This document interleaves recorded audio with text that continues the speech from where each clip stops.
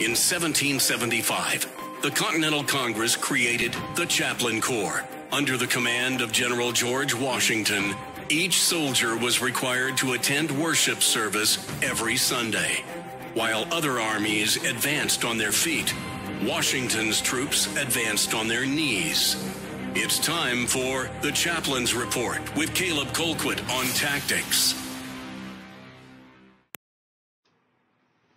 And our Chaplain's Report today does come from the book of Proverbs. And when you're looking at any of the wisdom literature in the Bible, it's kind of a short one-off kind of thing, especially in Proverbs, less so because we're a little bit later in the book. In the earlier books, you basically had one wise saying in a verse, and the next verse had nothing to do with the previous one. By the time you get to the later chapters of Proverbs, they're still Proverbs, and they're still written in poetic verse, but they're lengthened a little bit. And I like that because you get a little bit more time to think about it and really absorb what the text is saying. And these wisdom books just have so much contained within them that helps us in our daily lives. There's so much practical application in each of them, and I think that this is a good case, regardless of what side you are on in this discussion. So let's look at Proverbs 26, 3-5. A whip is for the horse, a bridle for the donkey, and a rod for the back of fools. Do not answer a fool according to his folly, or you will also be like him. Answer a fool as his folly deserves, that he be not wise in his own eyes. So what is this verse saying? It's saying a couple things. First of all, it's acknowledging that there are people that act foolishly and are in need of correction. Just like a donkey needs a bridle and a horse needs a whip, sometimes human beings don't act very intelligently. And because of that, we're in need of correction. Now, the example it's giving there is corporal punishment. But as a general rule, punishment is not something that is to be seen as a negative, at least not in the context and we're reading it right here. It's done with the intention of correction, of setting a person on the correct path.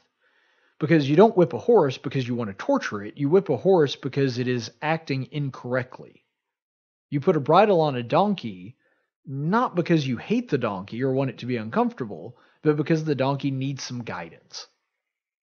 And that's the important thing that I think that we should all remember. That even if we happen to be on the right, and even if we happen to be wiser than the person that we are discussing, even if we're trying to prove that somebody is incorrect, it should always be done in the same manner in which Proverbs is talking about it right here. That we do so in the spirit of love and the spirit of correction. We're not trying to win an argument or just to steer them in the direction that we want them to go.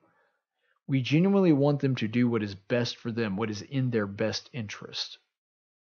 And I think having that attitude changes our approach in a lot of ways. We're not doing it to troll people. We're not doing it to say, just to puff our chest out and say how much smarter we are than they are. We're doing it in a humble way, and we're doing it because we're saying, hey, this thing that you're engaged in, it's not right.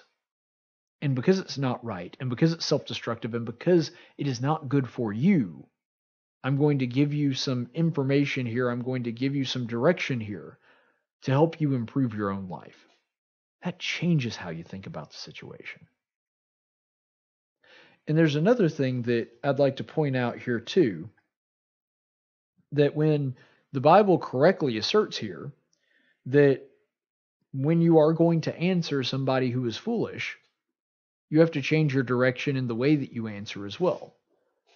It's saying don't fall into the same habits as him. If you're in an argument or a disagreement with a foolish person, don't stoop to their level. Don't give an answer the way that they expect. Answer them in a way that's going to fit where they are. I think a great example of this is the parables of Christ, or the stories where he actually interacted with people. You see, he talked to people on their level. Sometimes he ran up against foolish people, and he had to change his approach. Some people, Like the Pharisees, he called a generation of vipers. That's pretty bold. And he did so because they were acting foolishly and should have known better. You'll notice when he's talking to Levi or Zacchaeus or other harlots or tax collectors, takes a very different stance. Why? Because he gave them the information on their level in a way that they would understand it and they could accept it. He had to be a little harsher with the people that should have known better, because that was the only way he was going to get some of them responding. We always talk about Pharisees as though they all went the wrong way, as though they were a collective group that they all hated Jesus. That's not true. Paul was a Pharisee. Nicodemus was a Pharisee. There were other Pharisees that are mentioned in the Bible not by name, but as people that supported Christ. Not everybody missed it. A lot of them did. Most of them did. Enough to get Jesus crucified, but not everyone did.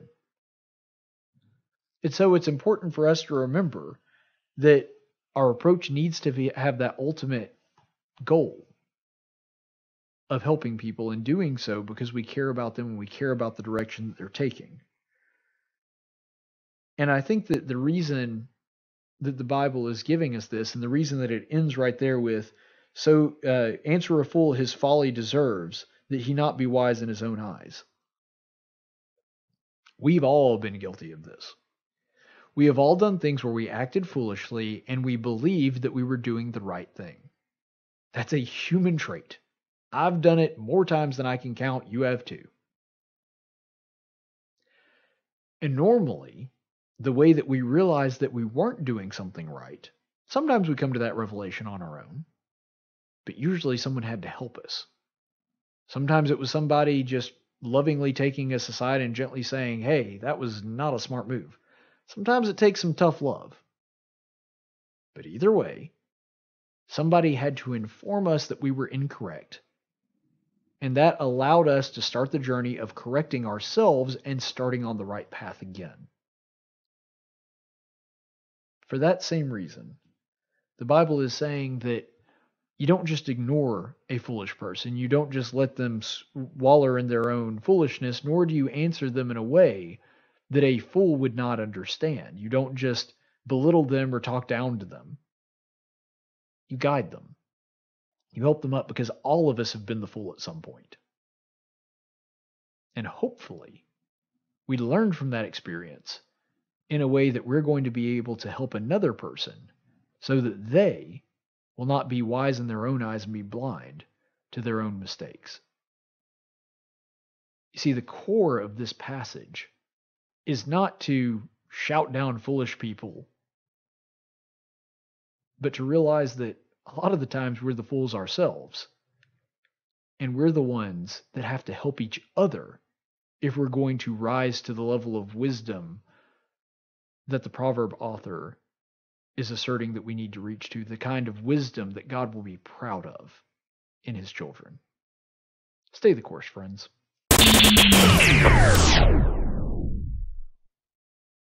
Hey, to make sure you get all the updates, you need to go ahead and subscribe and click that little notification bell down there. That gets you a notification every time I post a new Bible lesson or political commentary. Now, I'm not saying that if you don't subscribe, it's because you hate America and Jesus, but I can't think of any other reason you wouldn't subscribe.